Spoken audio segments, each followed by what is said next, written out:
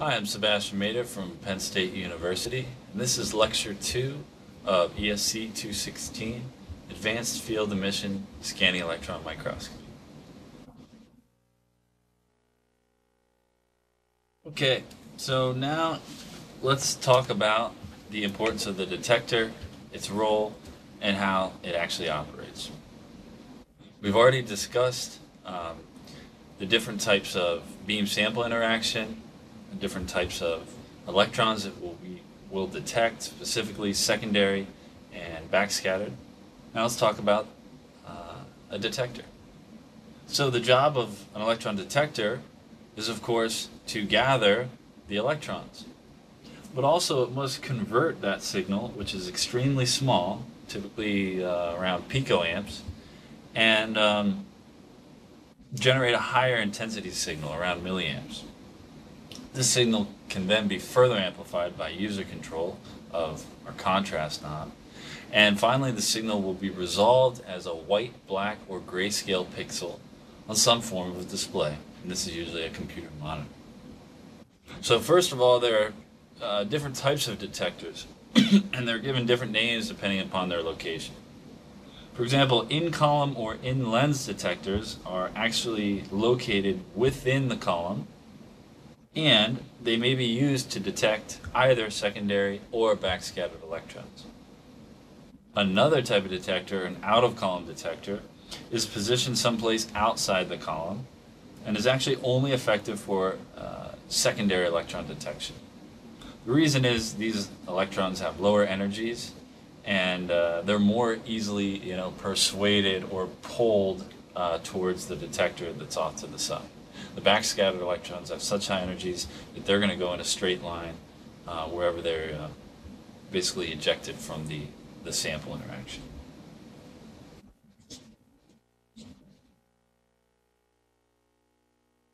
So here's just a general depiction of a detector, and we'll talk about the different components because they all have a few shared components. Typically there'll be a grid bias out front, right here, or some other means of attracting or repulsing electrons.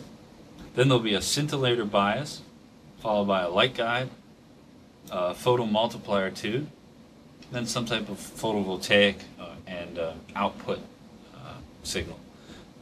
After this, there could be also another amplifier, and then this will be sent to your display. If you look at an FESEM, you'll actually often see this photomultiplier tube and kind of the output signal on some wire. This will be kind of hanging off the side of the chamber, and that's a dead giveaway. You can count how many detectors are on a tool just by quickly glancing at it.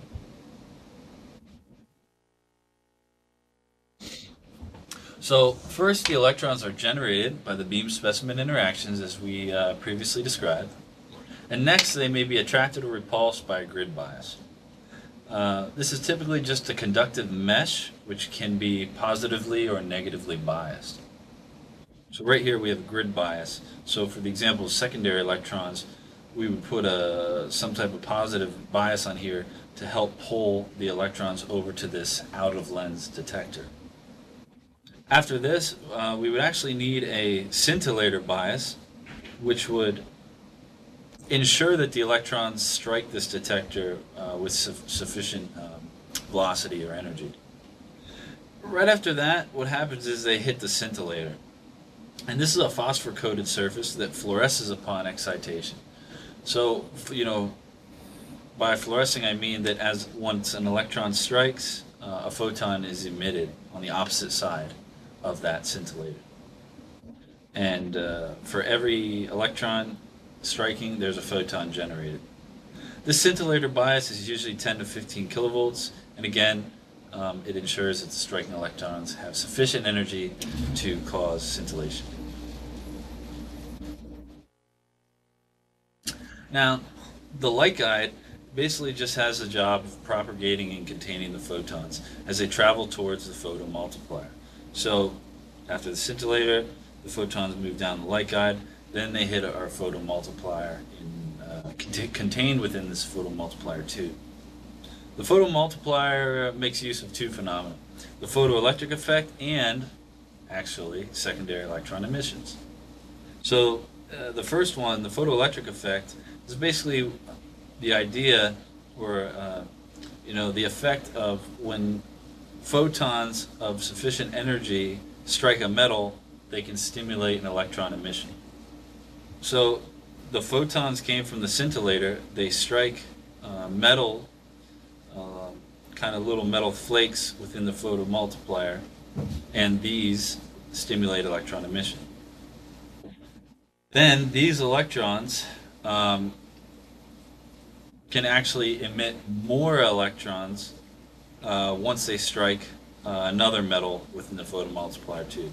So the net result is kind of this cascade effect where every time an electron hits a metal, it will generate secondary electrons which will hit a metal, and the process continues. So again, the photomultiplier, the way it does that is electrons strike the plate, photons strike the plate, produce electrons, then those are multiplied by the secondary emission of more electrons. So we have an electron cascade or an electron amplification. So here's a figure that I believe can help describe what we're talking about here. The photomultiplier is made of many diodes. This is a series of anodes where each is more positively biased than the last. So a chain of events occurs after the first electron strikes the first dynode. The dynode creates multiple secondary electrons. They strike another dynode, creating more secondary electrons, and so on. So we have this electron cascade. The final current will be hundreds of millions of times greater than the input. And this will correspond to some level of brightness which we see on our display. So again, just to recap, an electron is, let's say a secondary electron is generated at our sample surface from the interaction of our incoming beam. That electron is attracted by a grid bias towards the out-of-lens secondary electron detector. Then there's another bias to ensure it has adequate velocity. It strikes a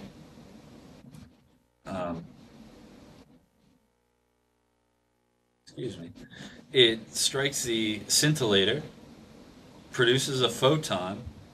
The photon hits these dinodes, produces secondary electrons. Those produce more secondary electrons, and by the electron cascade, we have an amplified signal now.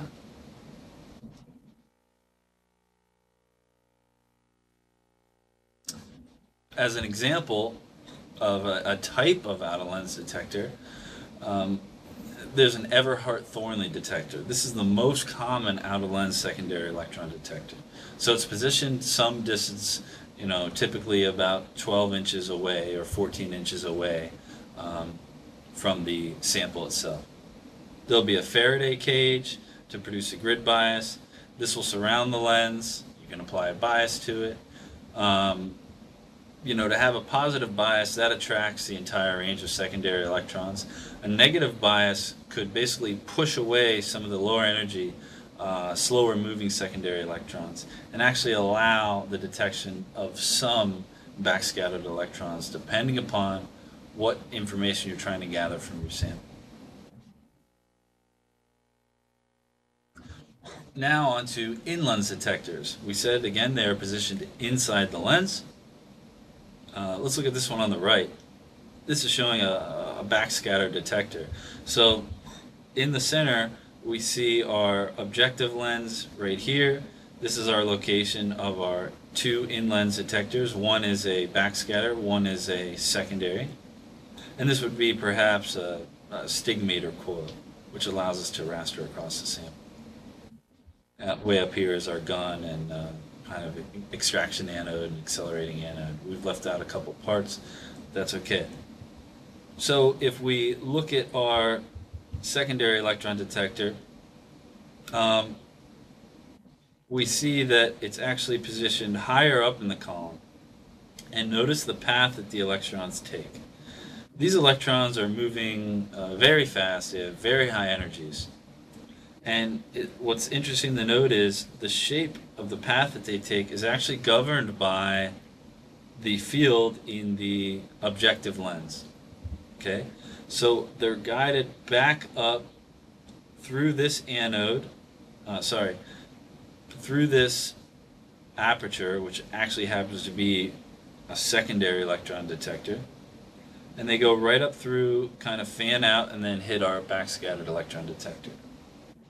Now, because secondary electrons are weaker and slower moving, they're actually more warped by the magnetic field within the objective lens.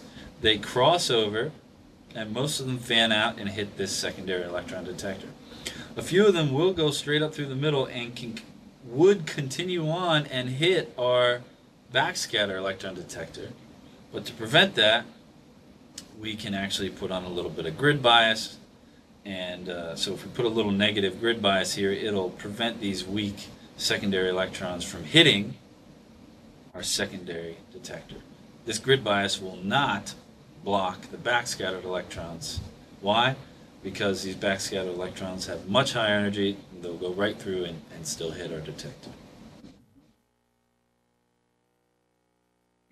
So again, maybe in a little more detail to clarify, the secondary in-lens detector has a weak magnetic field at the specimen surface. Now, that magnetic field is coming from the objective lens. Since they're emitted nearly perpendicular to the surface, they're quickly accelerated up through the objective lens, up the column, and to the detector. Since they're low energy, they're easily pulled into the column. The net result is a detection through a wide angle range, and we get enhanced topographic contrast. Again, some secondary electrons will pass through this detector, but they will be repelled by a backscatter filtering grid.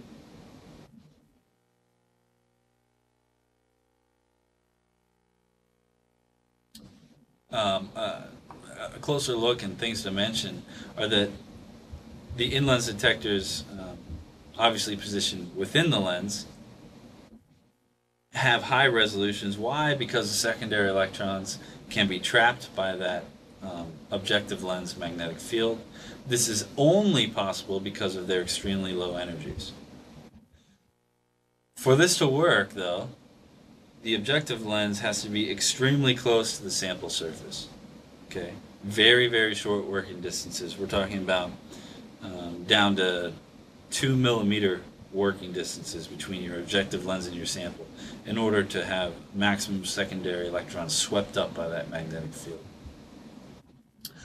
Also, some backscattered electrons will be ejected straight up and directly towards that in-lens detector and will contribute a bit to that signal, unless we can filter them out by some other means.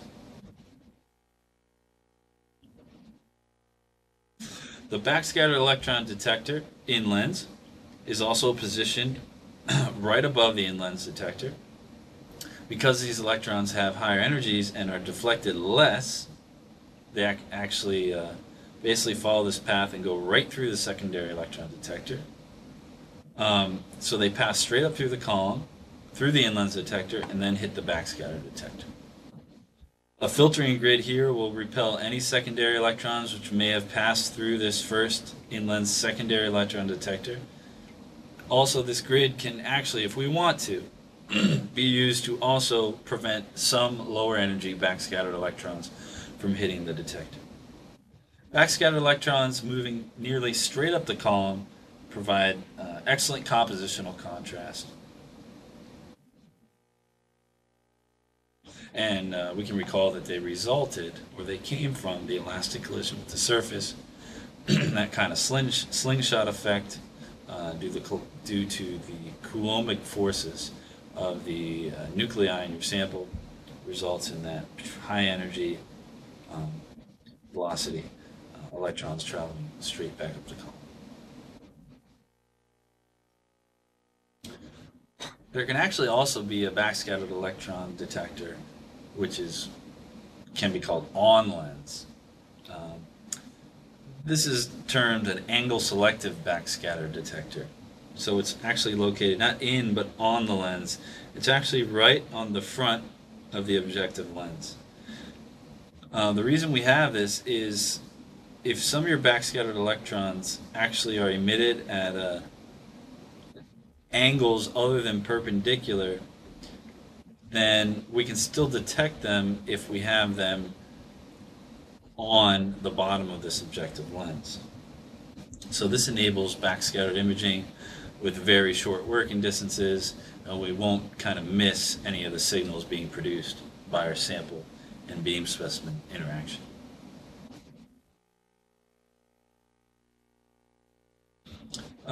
A general note on detectors. To determine the position of a detector relative to a sample,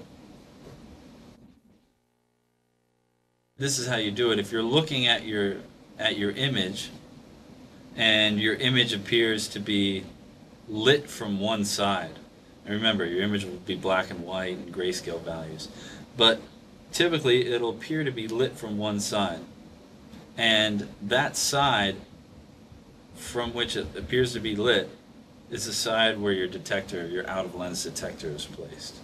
So that's a cool trick for figuring out the location of your detector relative to your sample image. And also, regardless of the detector position, the viewer's line of sight, and therefore the image on the screen, will be as if you were standing directly above the gun column and looking down the column along the path of incident electrons.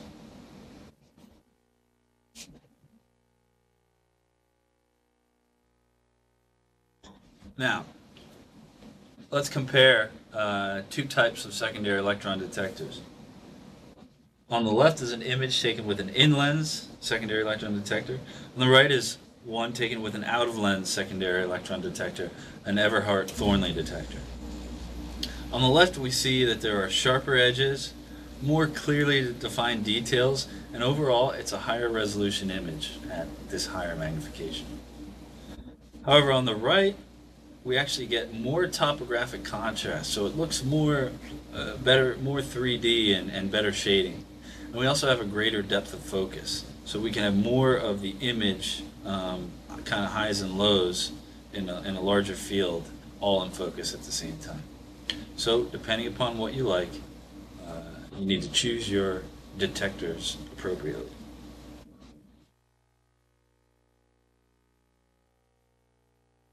Now let's talk about some of the challenges in acquiring an image.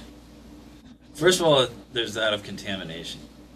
When the beam interacts with residual gases, hydrocarbons, or any non-conductive areas of a sample, it will result in contamination. And secondary electron imaging is actually the most vulnerable to the effects of contamination due to their low energies. In this picture, this is a common thing you'll see when your samples become contaminated. You'll see a little square appear, and this little square is actually due to where you were looking previously. So you know, let's say we were looking at this image, we were a little bit further zoomed in, so our raster pattern was like so, and it produced this little contamination area here. Now if you zoom out, then you'll see the contaminated area. Of course, if we sat here for a while, this area would soon become contaminated as well. To avoid this contamination, you can start by ensuring that the specimen is clean. You can also decrease the probe current. You could avoid high magnification unless absolutely necessary, because the higher the magnification, the smaller raster area, and therefore the more time an electron beam is spending on a given area. Also, you could a useful trick is to align the microscope on an area that you're not going to use for your final imaging. In other words, you practice. So you go to an area that you're not too interested in, you adjust everything, your focus, your stigmation, your working distance, etc., your wobble, and then when everything's nice and ready to go, you quickly move to the sample that you're interested in, the area you're interested in, and maybe slow down your scan speed and take an image.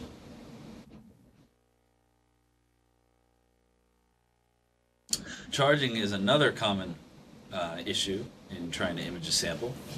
This occurs whenever the material cannot effectively conduct the beam energy imparted to it. So if you have non-conductors or semiconductors, you're oftentimes going to be trying to work around the problem of charging. Basically what happens is you have so many electrons coming down in your beam that you actually want most of them to be grounded out, so to continue to pass through the sample down below to the metal stage and go to ground. If this doesn't occur, you'll actually have too many electrons present, and you kind of get a force field of electrons build up on your surface. Okay. The result is that those electrons all built up on your surface will make the image appear to glow, or can lead to streaking, image streaking, and distortion. Okay. The electrons present on your image will artificially enhance and cause unintentional beam deflection. So to prevent charging, you need to prevent a grounding path from the sample to the metal stage below. You can do that in a couple different ways. You can use conductive paint, you can use conductive tape. If you have to, you can coat non-conductive samples with a thin film of conductive material, such as gold, so you can sputter down, say, 5 nanometers of gold, and this would help out significantly. Also, by applying that thin film, it dramatically increases secondary electron yield, and therefore actually gives you higher resolution. Other strategies to reduce charging include reducing the probe current, lowering the accelerating voltages, so that obviously if you do these two, you'll have less electrons hitting the sample per given time, so you have less charging. You can tilt the specimen to find the best ratio of incident electrons and electrons that are allowed to kind of pass by the sample. And a little bit more sophisticated technique you could try is conductivity testing. This is where you would focus on one area at high magnification for a few seconds, then reduce the magnification and observe the sample. If there's a bright square, that means there's negative charging, so you should lower the voltage. If there's a dark square which quickly disappears, it means that there's positive charging occurring, and you should actually raise the voltage a bit.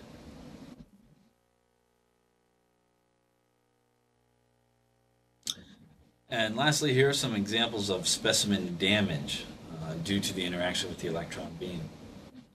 Loss of electron beam energy in the specimen occurs mostly via heat generated at the point of irradiation. Polymers, biologicals, and other non-conductors are easily damaged due to low heat conductivity. So strategies to avoid specimen damage are very similar to strategies to avoid charging.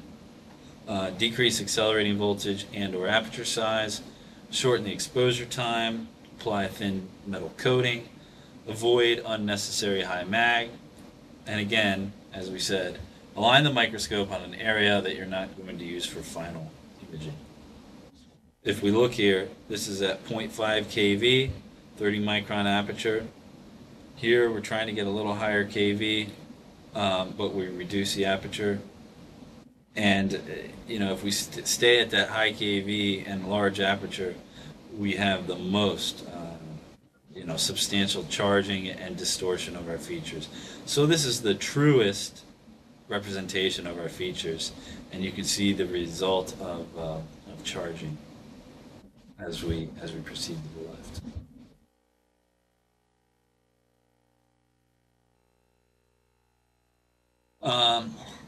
This looks kind of crazy, but this would be a chart for mastering the tool. If you want to consider all your options and the effects on these different signals or types of information you're trying to gather, and this is kind of how it would break down as far as what happens if you change the strength of your condenser lens, the voltage, your accelerating voltage, your working distance, your objective aperture size. How do all these variables affect spot size, secondary electron signal, resolution, depth of field, topography? So these are all things really that a well-practiced user has to think about when they're investigating a sample with an FESEM.